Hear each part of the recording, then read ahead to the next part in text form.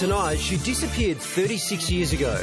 We bring you the latest dramatic developments from the Lynette Dawson case. Plus, we visit the Outback pub that's not afraid to let it all hang out. Are Vladimir Putin and Xi Jinping doing a cooking class together? Or is it something scarier? And comedy juggernaut and everyone's best friend, Adam Hills, joins us live. This is The Project. Good evening, welcome to The Project. Back with us tonight, it's Sarah the Dark One. Good evening. Big show tonight. Let's see what's making news this Wednesday, the 12th of September. And there's been a dramatic development in the cold case of Sydney mother of two, Lynette Dawson, who disappeared 36 years ago. New South Wales Police have launched a 5-day forensic search at her former home on the Northern Beaches. Detectives say they're hoping to find evidence that could be used for a conviction.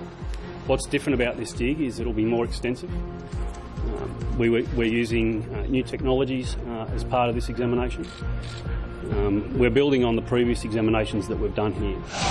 Investigative reporter Hedley Thomas has been looking into this for more than a decade. He's behind the podcast The Teacher's Pet, which examines this case, and he joins us now. Hedley, do you think that Lynn's body is at the Bayview home? I think there are things pointing to that, Waleed. I believe that Chris Dawson's continuing visits to the property and some of the questions that he asked